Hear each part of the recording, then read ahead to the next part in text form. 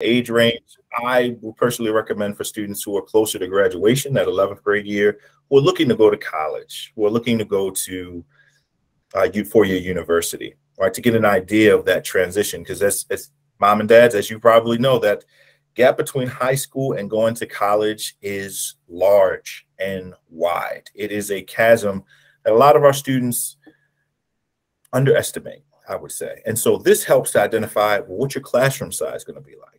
Where are the disability support services on campus, if they are available? An idea of a big one that I like to include, campus size, right? If you're thinking of going away to college, are you aware how large the campus is and where everything is?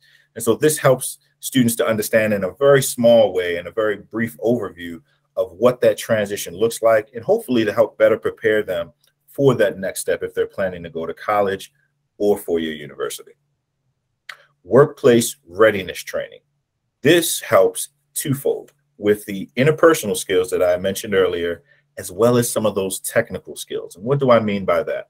Students who are working on their resume, students that are unaware of what a cover letter is, how to appropriately dress for an interview, appropriate jokes in the workplace. You know, TikTok is a very popular thing, and sometimes doing those dances on site at work with your coworkers isn't always the best way to make friends at the job. And so we want to prepare students for that transition. The interpersonal skills necessary to build rapport with your coworkers, supervisors, customer relations, conflict resolution, as well as prepare them for developing a resume, a cover letter, so that they can be prepared for success when they are introduced to the working world. And the last one here is the instruction in self-advocacy, helping students to really advocate for themselves. As we all know, you know, sometimes you have to ask for what you want. And if you're looking to get promotions or raises in the future, helping our students to understand how to advocate for themselves, even on the smaller levels. If you were working in a bookstore and you needed a step stool to reach the books on the higher shelf, how can you advocate for yourself in a professional manner that allows you to reap what you need to be most successful in the workplace? And so we really want to help our students to prepare for that, both those who may have had several work experiences in their past as high school students, and those who have none. We want to prepare them with these 5 services and these experiences so that when they graduate, they have an idea at least of what trajectory they want to pursue. Now the vocational rehabilitation service. Now this goal is different. On my previous slide, here the goal is just to receive these services, right? These 5 services, we want to help you to participate in them and continue to be successful as you go throughout your high school career. Here, our goal is to obtain and maintain competitive integrated employment for a minimum of 90 days. And these are just a few of the services that we offer regarding that to achieve that goal. Excuse me, get a drink of water here. Now, the counseling and referral process would be with counselors like Elise and I. We will work with you to refer you to certain services and providers that could help with obtaining and maintaining that competitive integrated employment. And what that means in a nutshell, that competitive integrated employment, is really working in a place with people who don't just have disabilities, working in a job like you or I would work at, where there are people of different ages, races, religions, different disabilities, and they also have the opportunity for promotions, right? To get raises. If someone were working there for several years looking to become a manager, they would have that opportunity just like anyone else.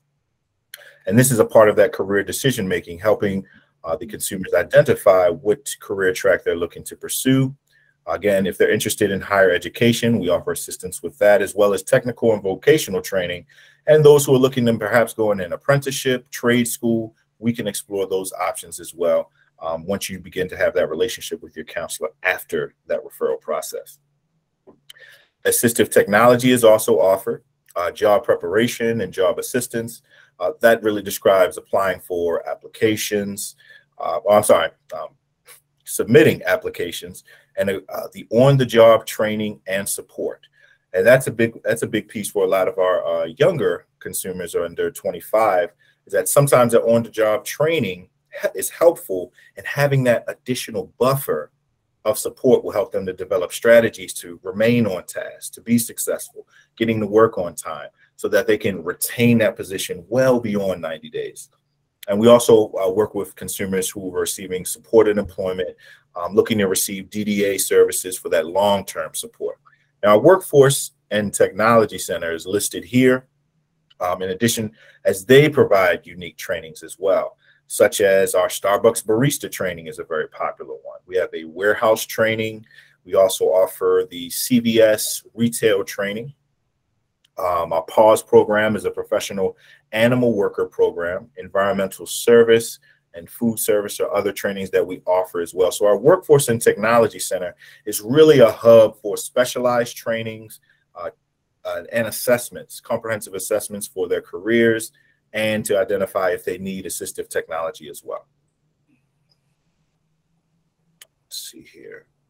Now, how will DORS provide the services? Now, a DORS counselor is assigned to every public high school, and many of the transition facilitators here, I know Elise and I, as we work with Baltimore County specifically, and we do our best to meet these requirements. Now, as you can imagine, across Baltimore County alone, there are a lot of students with IEPs, and we do our due diligence to attend as many as we can.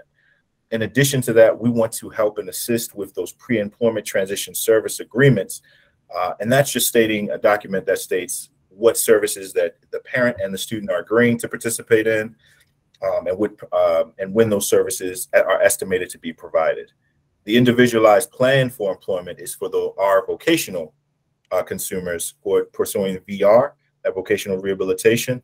And that's a plan that we're putting together step by step to help a person, again, obtain and maintain employment for 90 days and well after that. We want them to be able to retain that employment as well.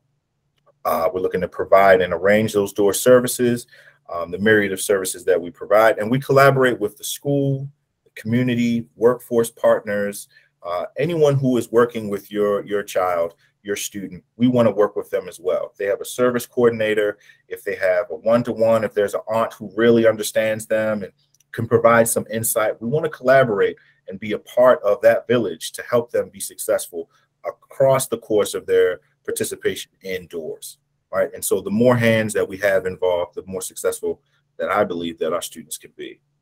And so that is what we're looking to provide here with our collaboration with your student, you as the family, the school system, and anyone else to help them to be successful while enrolled at DORS. Now, the big question, who foots the bill?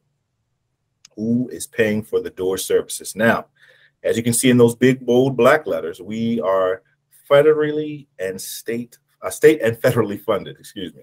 There are no costs. There is no cost to students or their families for pre-employment transition services.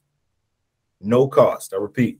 And so if they're receiving a paid internship, if they're receiving an assessment through that job exploration counseling, if they're looking to go on workplace readiness, no cost to students whatsoever.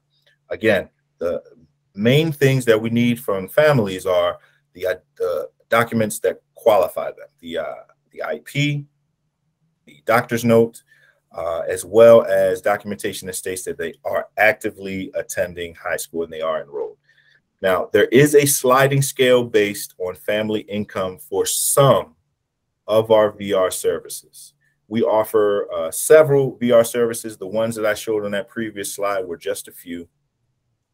And that's this one here with the counseling, career decisions, assistance, technical training, assistive technology, and the like. These are just a few of the services that we offer to consumers who are eligible for our vocational rehabilitation services. So with pre-employment, we just need that IEP. VR, there is an eligibility process to receive everything here and more. And some of those services require financial participation from the family, some. And how we base that is on a sliding scale that includes the family's income that helps to create a percentage on what would be included.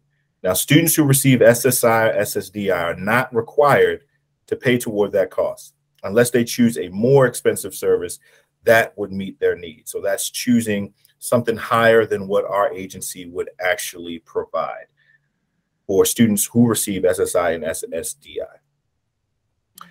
Is there a waiting list for DORS services? For our pre-employment transition service, our referral system has changed quite a bit, but there is no waiting list for pre-employment transition services. Once you go to our DORS website, go into that search bar, type in referral. It'll be the first link that comes up. And after that, you fill out all that information. We receive your referral. There is no waiting list. You'll receive contact within 10 days to schedule your appointment. And then moving forward, we will meet with you and your student to discuss what those pre-employment transition services are again in detail and what services you will want your student to participate in. For VR services, federal law requires that students with the most significant disabilities must be served first. And therefore, some students will be placed on a waiting list for additional DORS services. And through our order of selection, we determine who are considered most significant disabilities based on your medical documentation that you send for your student.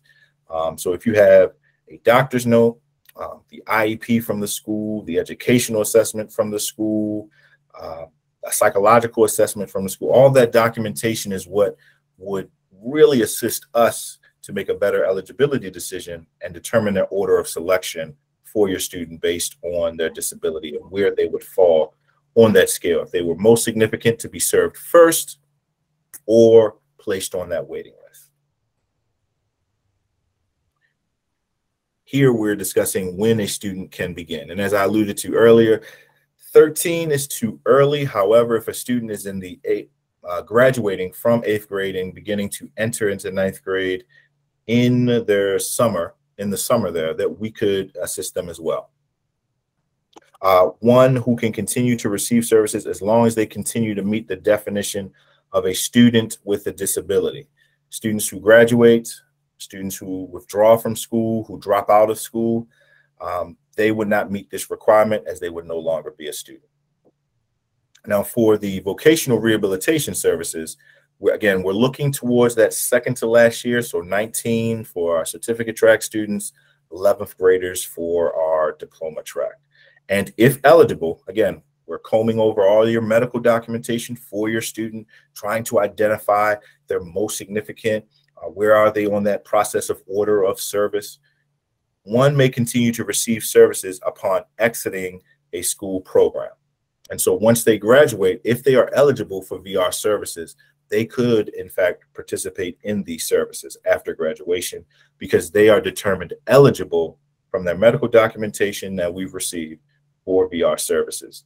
And pre-employment, once they graduate, they no longer meet the definition of a student with a disability, and students who graduate can no longer participate. So how do you begin this process? Where do we start? The best place to start is the DORS website. Now, many of you have relationships with the school system, and they may be able to assist as well with placing the referral. We inform all families from this office the process of placing a referral. And call into the office, and we would walk through that process with you.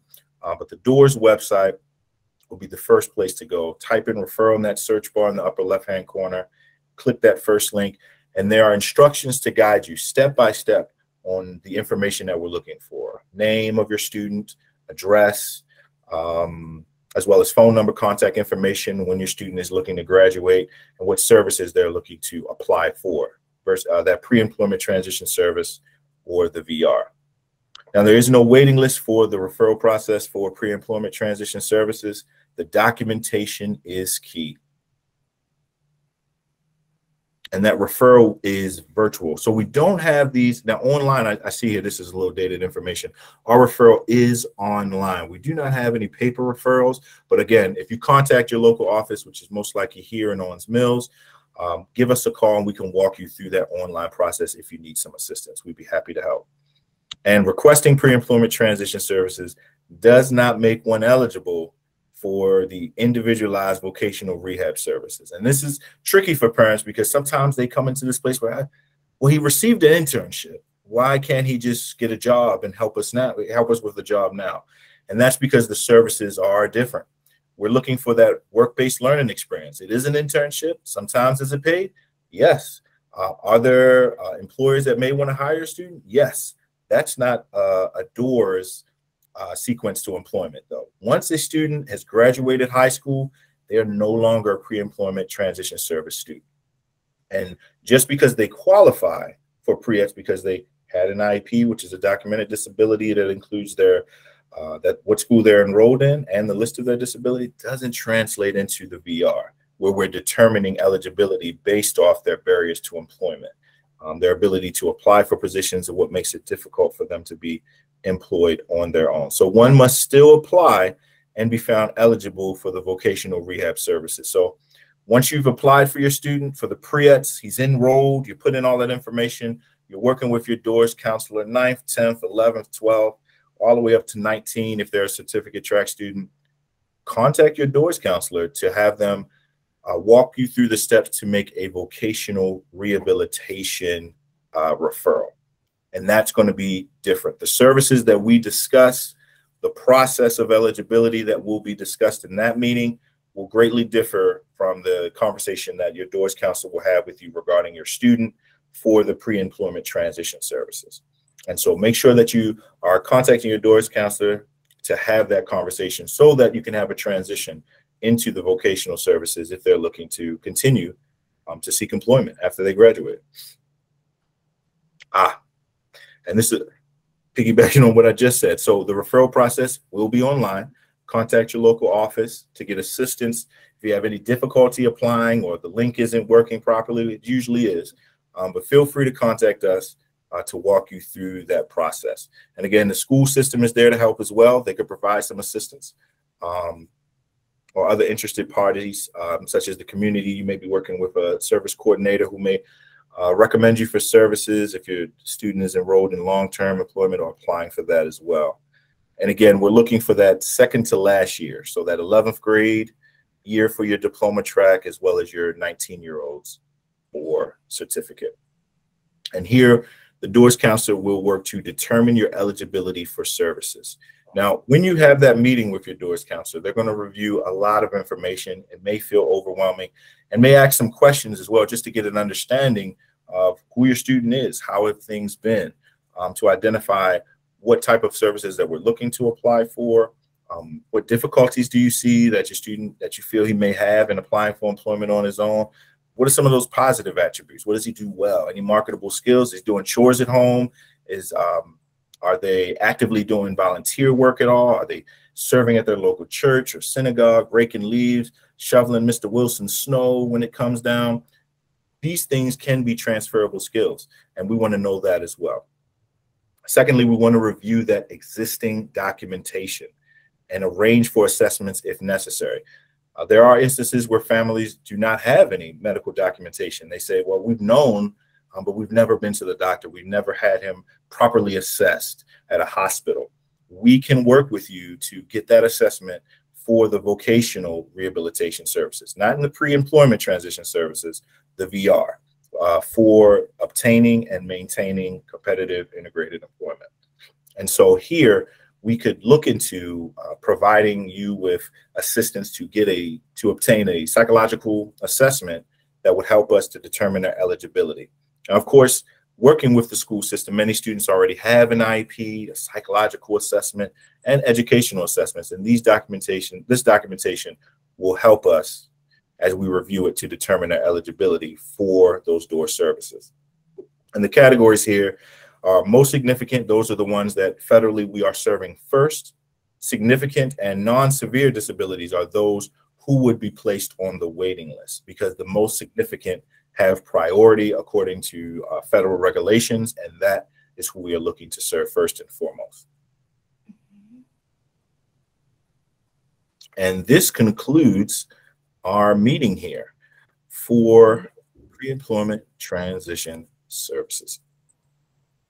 Now, I know that was a mouthful and a lot of information, so please feel free to give, thank you, Michael Bragnell.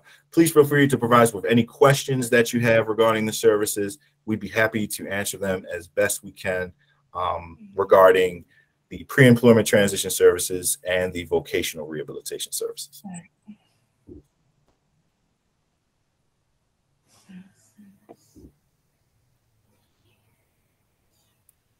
I'm bummed that Mr. Brew left because he definitely put some hard-hitting questions into that chat. And when you answer, then I'll take them back to Mr. Brew. Okay. All right. Well, let me scroll back up to the first one. Yeah. It was first about absences. Okay. So if one gets into the program, but because of disability does not work every day, does he or she get fired? Attendance is important. So if one does not have good attendance because of disability, then how can he or she keep a job at DORS? I guess my question would be, are the absences planned absences due to disability and like doctor's appointments, or are they like because of flare-ups with the disability? I think that I would need a little bit more information, but just with the information that I have, you know, the jobs that we're helping people get are competitive and integrated. So they are jobs out in the community that anyone else can apply for. So what we would aim to do is find this person a part-time schedule that works best for them. That's flexible if they have to go to medical appointments, that has a supportive supervisory staff if this person is having unplanned absences due to their disability. And that person might want to disclose that they have a disability and are working with DORS when they're hired, so some accommodations can be put into place for them. So I would say it's definitely possible for this person to work with the right supports in place. That's kind of a good general answer. Okay, and then scrolling down to his next question. About the encryption, right. There was questions about that being communicated. Yeah, so DORS does keep everything confidential, of course. You know, we have access to people's records and PII and things like that. So we do have secure faxes at our office. We do have a portal link that we can provide someone so that they can send documentation back to us securely. And we also can send emails that are encrypted. So if I'm ever sending someone a blank application or document that I need them to fill out, and it's going to have a couple different, you know, areas of personal information on there, I might either send it through our portal link or I'll send it in an encrypted email. That way that person can fill out the form and then send it back to me through that same encrypted email. So we don't have, we're moving away from hard copy files now. So pretty much everything is electronic, and we take that stuff very seriously. So there's a lot of encryption and a lot of attention to detail to that kind of stuff.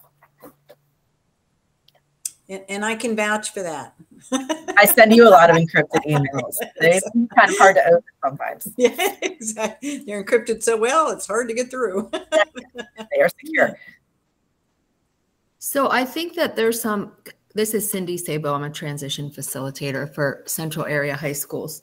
And I think there's some confusion on the difference between applying for pre-ETS and VR. I think I saw somebody ask that question, and that's a good one. It's one that I've had asked before. Okay, so I think the answer to that is really, where is the student? Do they want a permanent job as soon as possible? Are they in their second to last year of high school and they want to start looking for that permanent job? Or are they still kind of exploring what they want to do? Could they benefit from some paid internships while they're still going through high school and figuring that out? So the purpose of pre-employment transition services is really just exploration and giving students opportunities to try different things and learn more about themselves as far as their future vocational interests. The purpose of vocational rehabilitation is permanent employment. And when someone obtains permanent employment on a vocational rehabilitation case type, we make sure that they're stable, that they're acclimated, that they're doing well, and then we'll close their case successfully in the end. So short answer to the question is, how soon does that person want to get that permanent job? Is it an absolute necessity for them at that time, or are they content to try internships and kind of build upon the skills that they have while they're still going through high school? Do they have to be in the pre-ETS system to enter VR? No. Okay. But if they make an application to DORS through pre-ETS and through discussion, you see that they want to get to that permanent job placement, you can then transition them to a VR referral. Is that right? Or do they have to do something additional? That is correct. That happens sometimes. Sometimes people maybe have a pre-ETS referral, but they're like 2 months away from graduation and they're not going on to college or anything. So at that point, you know, it's going to make the most sense to turn that application into a vocational rehab application and process it that way. And how does that happen? Do you guys turn it into the VR? Yes. Yep. Okay. Yeah. So that happens through like our intake and our introductory meeting and kind of me getting more details. Because, you know, there's not an abundance of details that come through on a referral. It's not really until you meet with the person and sit down and talk with them that you can glean those details, I suppose. All right. We do have a hand raised, Ms. Moore. Yeah, so with Nakia, how does she fit in all of this? What school is she at? This might be an individual question that I can work with you. It depends on who your counselor or who your transition facilitator, you know, for an individual. What school are you at, Latrice? She goes to Dundalk High. Okay, I'm not sure who is that. Is that you, Mr. That's me, Oh, Katie okay. Schmidt. There you go. Hey, Katie. Yes. So I'm the transition facilitator at Dundalk High, and I am more than happy to reach out to you, you know, at some point later this week, or if you would like to reach out to me, whichever you would prefer. Okay. And my email is listed in the chat.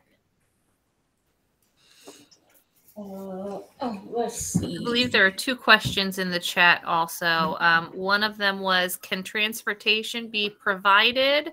And also, can DORS support a student with getting comfortable with getting their driver's license? Okay. So transportation is kind of tricky because we used to have a contract with MTA and we don't have that anymore. So what I typically suggest people do is apply for MTA mobility. If for some reason the person is not able to use the traditional bus line. For pre-ETS, we don't provide transportation. For VR, we can sometimes provide funds to help a person get to a training site that we've agreed to support for them. It's really a case-by-case basis. But as far as getting comfortable with a driver's license, we do offer driving assessments. To get those approved, the person needs to want a job that's going to require them to drive to it. So maybe the bus line doesn't go to that type of job. There's more opportunities off the bus line of the type of job that they're looking for. And also there's 60 hours behind the wheel practice that needs to be done for someone to get their driver's license. And so someone in the family would need to agree that they're responsible for that. DORS can't do those 60 hours behind the wheel, but we can do a driving assessment if those kinds of caveats are met. And if the person passes the driving assessment, we also have MVA approved driver's education at the Workforce Technology Center. So I'm sorry, that was me raising. That was my question, and I raised my hand to it. So my son, he wasn't driving school. He actually went through the whole process of the permit class, and then when he went to take his permit, I don't know if he got extremely nervous, but he went 3 times already, and he has not passed it, and I think he's getting discouraged, and I don't know if it's something that the IEP can help with, or DORS. I don't know the best way how to approach this one, but I don't want to. And to be honest, I feel like it's a myriad of things because we're just coming out of this whole pandemic situation, and I don't know if all the things that he's watched on the news it has discouraged him about getting driving, or doing driving. I don't know, but I don't want him to stop his process. But it seems like every time, and I'm trying to keep encouraging to stay with doing this, getting your learner's permit so that you can take the next step. But if he goes in there one more time and not pass, I think I'm going to lose him in getting, and along this process. So I'm hoping, or maybe you guys can provide advice on what's the best approach, or counselor. Yeah, can sure. I've worked with this before. Can you tell me again what school you're with? So he attends. Oh wait, I was about to say Randallstown. Lord have mercy. What school does he go to? I just had a brain fart. Okay. He is at Franklin. Oh Lord, he's at mercy, Franklin. Franklin. Yes. Okay. I don't know why Randallstown kept coming in my head. It's Franklin. Well, that would be that would be mine. That would be yours, Ms. Robinson. And Laura Robinson, I'm your transition facilitator. I will reach out to you, or you can reach out to me this week, and we'll chat some more. Yeah, I think you know who I am anyway, right? I believe so. Yes. So that's my question. I don't think we never really got to talk about what the details was when it came to my son, but yeah, that's what it is. We'll talk soon. Yes. Thank you. Okay. Yeah, and I would just suggest having him access any kind of accommodations he could at the MVA, like having the test to him. And I was going to say that too, that they will, depending on his IEP, and that I would want to read that first to give that. But if he has anything for reading, they can read it to him, and he can take it on the computer. There's different ways to take the test, but they're very accommodating to our students with an IEP. He just has to take that in. But I'll let Ms. Robinson work with you about that, ma'am, because we'd have to look at his individual IEP and see if it has those accommodations on it. You see? Sure, no problem. Okay, thank you. Mm-hmm. And somebody just posted that there's an app for that you can use as practice as well. Oh yeah, there's lots of practice on that, but they're very nice. Yeah, the MBA really come through on that. They will read it to them and help them too. So good. So, and let me just kind of clarify the next step too, because I'm sorry, I don't want to take up too much time, but when I wanted to talk about the driving, and I guess I'll talk to Ms. Robinson more about it, but when he physically gets in the car and just being stopped by the police and how to deal with that with his IEP and the best way to approach it. So I'm looking for the all around experience, not just him passing and getting his license, but that next step of not getting nervous when the police, because of what things have taken place and what he's seen. So yeah, I'm sorry. I don't want to take up too much time.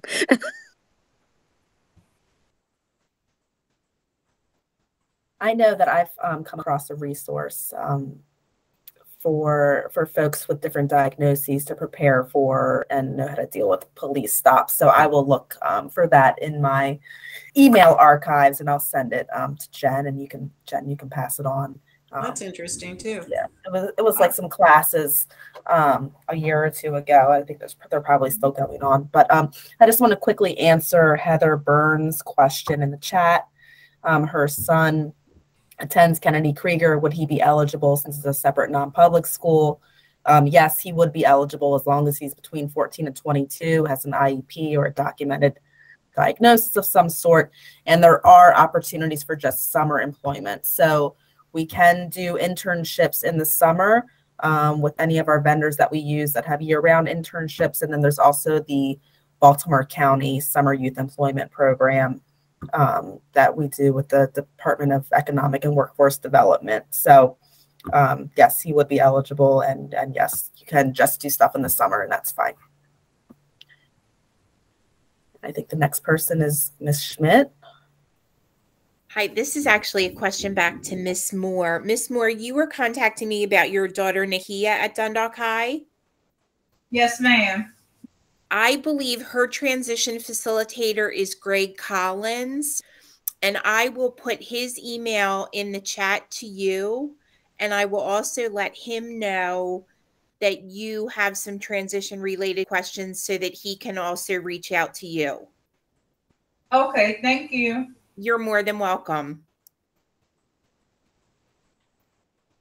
I think there was one more question in the chat that hasn't been addressed yet, and that is eligibility for students attending non-public schools. Okay. And opportunities for just summer employment. I think I just answered the summer employment one. Yeah, I think that one was pretty clear, but they were within the same, so I just mentioned it. I had asked, do you still have the Pathways program? Yes, we do. Is that, can you like just kind of describe that very briefly? Like, that's under VR, am I right? Yes. So Pathways under VR is some extra support for individuals who have a diagnosis of autism and are going to college. So to qualify for Pathways, DORS also has to agree that you're a good candidate for college and that the degree you're pursuing in college matches up with your stated employment goal. So first we have to determine what that employment goal is and what services are needed to get that employment goal. And one of those has to be college training. And Pathways is like extra support as far as you get a mentor to work with to make sure that you are balancing your time well, that you're, making time for yourself to complete your assignments. There's some social group aspects to it, things like that. And I have a flyer I can send you, Jen, that you can disseminate how you wish. Yeah, is that they partner with pretty much every college in the area, or there's certain ones, or?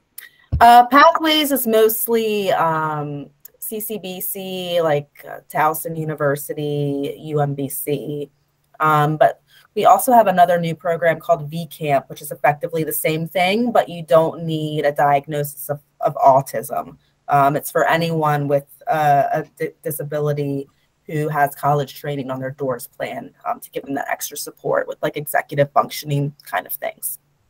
Ms. Edlander, that's a new one for me. I think probably a couple of us actually. Are you, and it put in the closed caption, it said VAMP, V-A-M-P. How are you saying it? Doesn't always translate. It's VCAMP. So I forget what the acronym is. VCamp. That's okay. VCamp. I won't remember it anyway. VCamp, I'll remember. Thank you. I'll look into that. Thank you.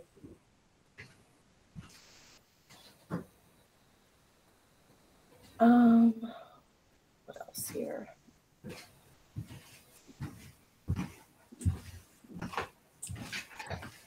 Is there any questions we haven't asked? You can speak up.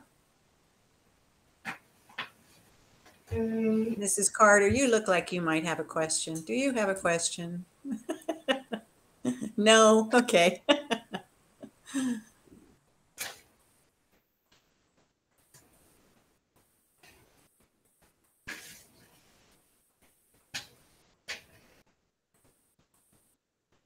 Oh, there's a question here. How do you apply for the VCamp? Would that be in direction through you all when they apply for their pre-eds, or that VCamp is going to fall under vocational rehab? Yeah, so you have to apply for the vocational rehabilitation case. You need to have a job goal that requires college training or college education.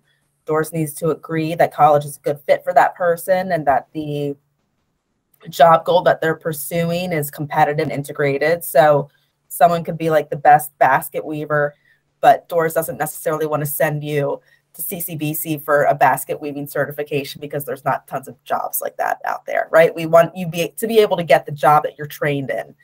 So if DORS agrees to all that and we have college on your plan, then that's how we can add VCamp to your plan, that extra support. Good to know.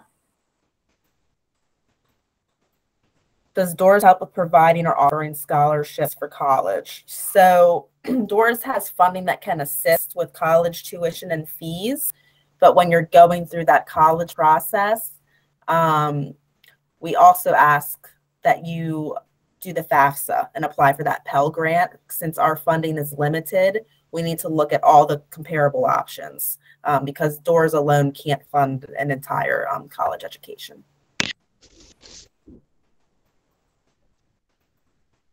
What if you don't typically qualify for like the Pell Grant? Can you still get DORS money? Typically, it's going to depend on each individual. So we would still have you apply for the FAFSA just so we would have the documentation that you applied and weren't a candidate. And then we're going to look at that financial participation scale in comparison to how much college costs. So depending on, sorry, how many dependents you have in your household, what your annual income is, there's a percentage that the family would be expected to contribute before DORS does. And then also until 60 credits, until the student has met 60 credits, then we only pay up to, I think, Montgomery County community college rates. It's off the top of my head. I have a few college plans on my caseload, but they're not the majority of what we do. Thank you. Yep.